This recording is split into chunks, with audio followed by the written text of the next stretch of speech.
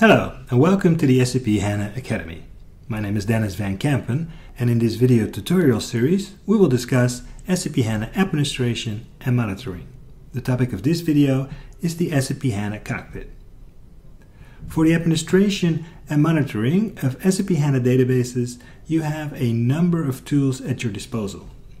If you have worked with earlier releases of SAP HANA, you will be familiar with the SAP HANA Studio and maybe the DBA Cockpit. Studio is a plugin for Eclipse, an open source development environment originally for Java, but today used for many languages and purposes.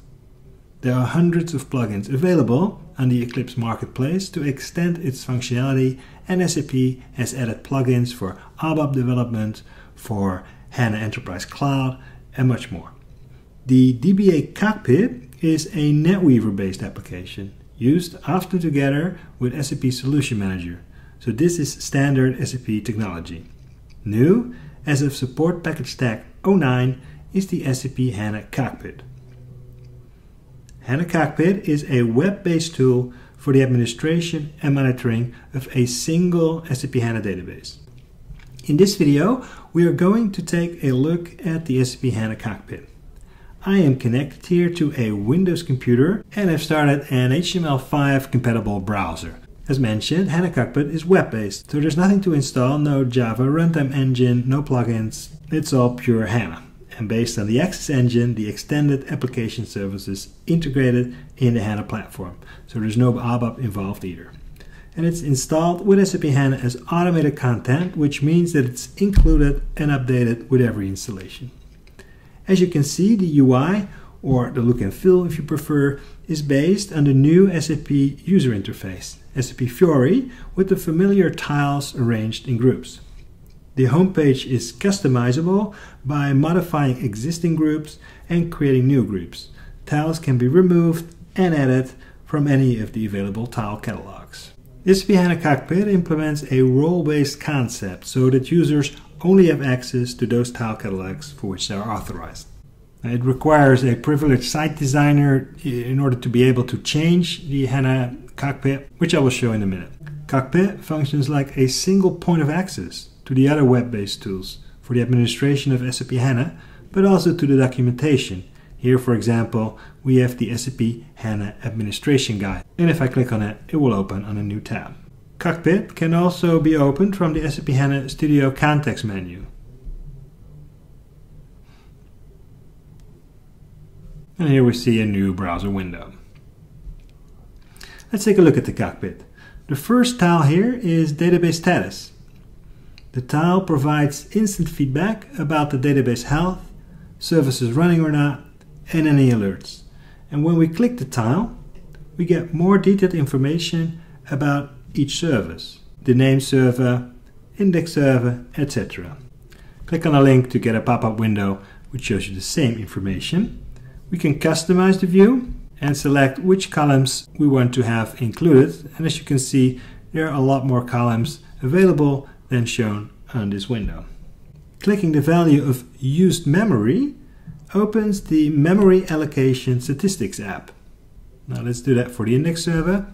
This information used to be available inside HANA Studio in a different view, but this has been removed. You can now only access this app from the Cockpit. It requires the role SAP HANA Admin Roles Monitoring, same as with SPS 08, but you can also grant the administration role for the app, as this contains this monitoring role. So if we return to HANA Studio and look at our user, here we have the administration role, SAP HANA Admin Roles Administration, which is required for this information to be displayed, and this role contains the role monitoring. So you don't have to select both, you can just use monitoring or the super role administrator. Site designer is the privilege required if you want to modify the look and feel of the HANA Cockpit, add groups and change tiles. Available units are from bytes to terabytes. We can toggle here to get the information stored in a graph.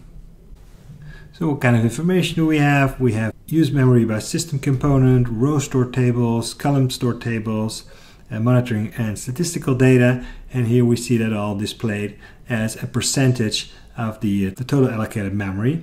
And then here, those are the top 10 subcomponents for the items selected here above. So for system, we have our different pools, for example, and here you can drill down into the different components. Okay, I will close this window and return to our database status tile and select Home. The Alert app shows you all alerts with past occurrences. So here, for example, there is no database backup yet, so you get an alert on that. It's a medium alert, and the past occurrences are listed. Here you can toggle whether you want to see all alerts or the latest alert. In our case, we only have a single alert, so it's the same view. And using the gear here, you could configure the different alerts you have, for example, on the thresholds for high, medium, or low, whether it should be scheduled or not, the email recipient of the alerts, and so on. Let's turn home. The Used Memory tile provides access to the Memory Overview app. And per host, in case of a distributed system, we get statistics on physical memory usage, memory of the different processes, tables, and so on. Again, we can select our unit, whether we want to see the detailed data or just a brief explanation. So the story goes from left to right. So here we have a total amount of 64 gig of physical memory. Most of it is not yet allocated. About 10% is reserved by the operating system. About 10% is already in SAP HANA memory pool, but is still free. And here we have a little over 10% that is used memory. And then if we look at used memory, we'll see that most is for database management, and a very small percentage, 6% in fact, is currently occupied by tables. We're using here an empty database, so this is not a typical thing you would see in production. You'll get a completely different picture, but the story is the same. And then you can see here how the memory usage of a table is. We'll see most of it is column store, and there's a very small percentage on row store. And here we see the memory usage of the database management, which is subdivided in topics like topology, query-related, persistent, and statistics. Let's go home and select CPU usage. For example, on memory, now we see per host how CPU, memory, and disk resources are being used, and we can select here our aggregation value, again giving you more information about how the SAP HANA host is running.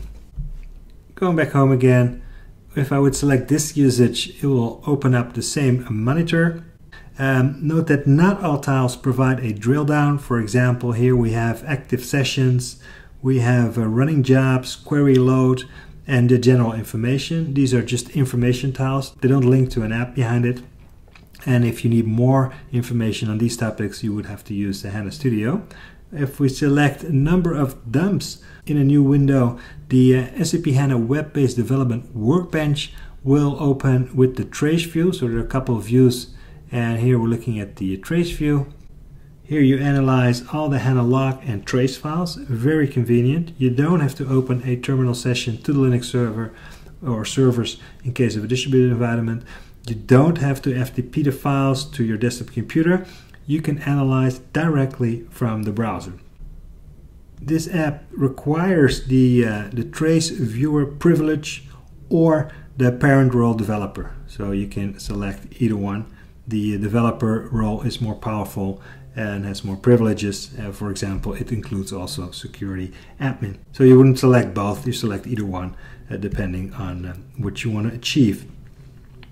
Also important is the lifecycle app, where you can manage the lifecycle of your applications. And this requires lifecycle privileges. Now, if you do not have a privilege, you get the forbidden page. So in that case, it would make sense to remove the tile from the cockpit. Here we're going to add the privilege to our user. So let's just filter on lifecycle management, and we need a lifecycle manager role administrator. The other roles center in on certain tasks within this application, so they're less powerful. And execute. And if I now go back and run it once again, we see that the HANA application lifecycle management application is open. Now we haven't set this up, so there's not much information in it yet. You need to do some additional configuration, but the point is that you can run it directly from the HANA Cockpit. When installed, options like dynamic tiering, smart data streaming, and database control center will also add tiles to the cockpit, so you can add this functionality to this single point of access. Monitoring and the SAP HANA Cockpit is documented in the administration guide. Well, that's it. Thank you for watching this SAP HANA Academy video.